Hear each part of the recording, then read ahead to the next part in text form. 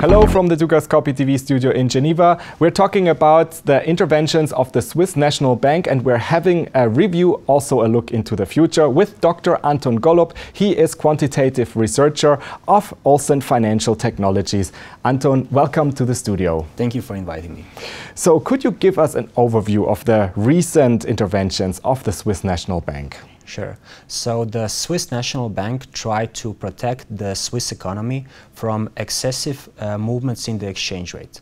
At the beginning, it did so by secretly selling Swiss franc and accumulating other currencies. When that failed to succeed in preventing the excessive price moves, it established an official floor for the Euro-Swiss exchange rate of 120 and pretended this can last forever. Unfortunately, the measurement was not successful, and as a consequence, the Swiss National Bank accumulated a large balance sheet. Since the risk of large balance sheet outweighed the benefits of the intervention measurement, the Swiss National Bank decided to drop the floor. So the actions of the Swiss National Bank, although well-intended, didn't seem to be successful before. So what was the tipping point that led the Swiss National Bank to do such a massive action?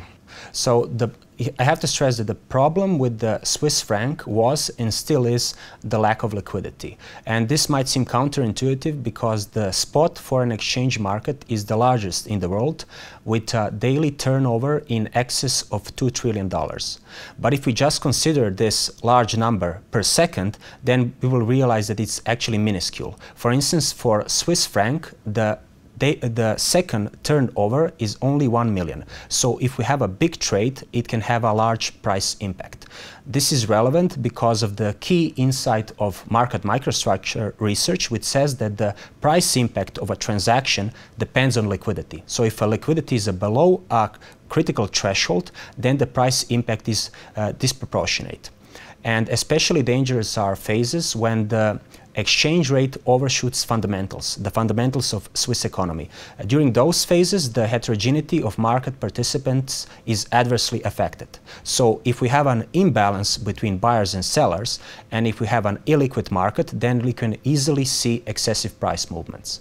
So in fact, when Swiss National Bank decided to drop the floor, the risk management systems of banks and brokers automatically triggered margin calls by selling euros and buying Swiss franc into an illiquid market, and we experienced a very large price move. So you also mentioned that liquidity is the main problem. So what should the Swiss National Bank have done instead? So it's important to stress that Swiss National Bank was implementing static intervention strategies. And I would argue that Swiss National Bank should implement a dynamic intervention strategy where tick-by-tick exchange rates are monitored, and during critical moments, the central bank would provide liquidity to the marketplace.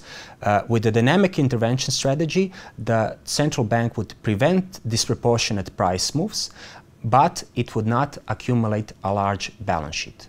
And it's important to stress that with the dynamic intervention strategies, the central bank cannot prevent the appreciation of a Swiss franc altogether, but it can prevent severe price movements. Mm-hmm.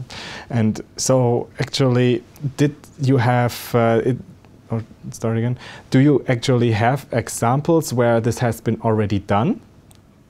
So far, dynamic intervention strategies have not been implemented. Every central bank in the world so far, and we have experienced this in the last few years, has only implemented static intervention strategies, where they commit themselves to buying an asset or a security or exchange rates and just keep on holding it indefinitely.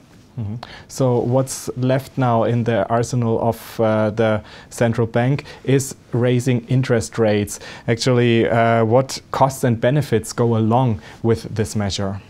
So in extreme situations, as a measurement of last resort to prevent the currency from collapsing, the central bank can raise daily interest rates. But usually this is done at a huge cost to the real economy, the economy we live in. For instance, in the beginning of 2000s, the Turkish central bank had to raise daily interest rates to 8,000% to prevent the currency from collapsing. But when it did so, it drove many companies into bankruptcies, with over 1 million people losing their jobs. So there is actually a solution to this, to the real cost to the economy, but the solution is not obvious. And I'll explain why. The trading in financial markets today is done extremely fast, in a matter of milliseconds. But one would think that the processing of these transactions is also done extremely fast and it is state of the art, but that is not the case. The processing of a transaction is batch-based and the settlement occurs 2 days after the transaction has taken place. So the current system actually induces massive inefficiencies into the financial markets because intraday traders don't have to pay interest. In other words, they can freely short the currency and circumvent the raise of the interest rate. This is relevant because in the foreign exchange markets, more than 90% of the transactions have a duration of less than 24 hours, meaning those traders do not pay interest. So a clear-cut solution is actually to allow immediate settlement, and that would introduce second-by-second interest payments. This would provide a new degree of freedom to the central bank because in extreme situations, it can raise ultra-short-term interest rates, get the buyers and sellers into balance, but not affecting the real economy. Now we have an appreciation of the Swiss franc. Actually, to wrap up, what are the advantages and disadvantages of this movement and development? I would argue that the recent move in the Swiss franc will actually have an adverse impact on the Swiss economy. Firstly, because all of the experts from the Swiss economy will not be a lot more expensive. And finally, I would argue that even with the recent price moves in the Swiss franc, it is still cheap as a safe haven, meaning a lot more money will flow into the Swiss financial system, but I would argue that this money will go into the real estate market and push the prices even higher than they are now. Anton Golub from Olsen Financial Technologies, thank you very much for being here and sharing your expertise with us. Thank you for inviting me. And thanks for watching. Do make sure to keep clicking back on the Dukascopy TV website for latest updates and exclusive interviews. Have a great day and see you next time.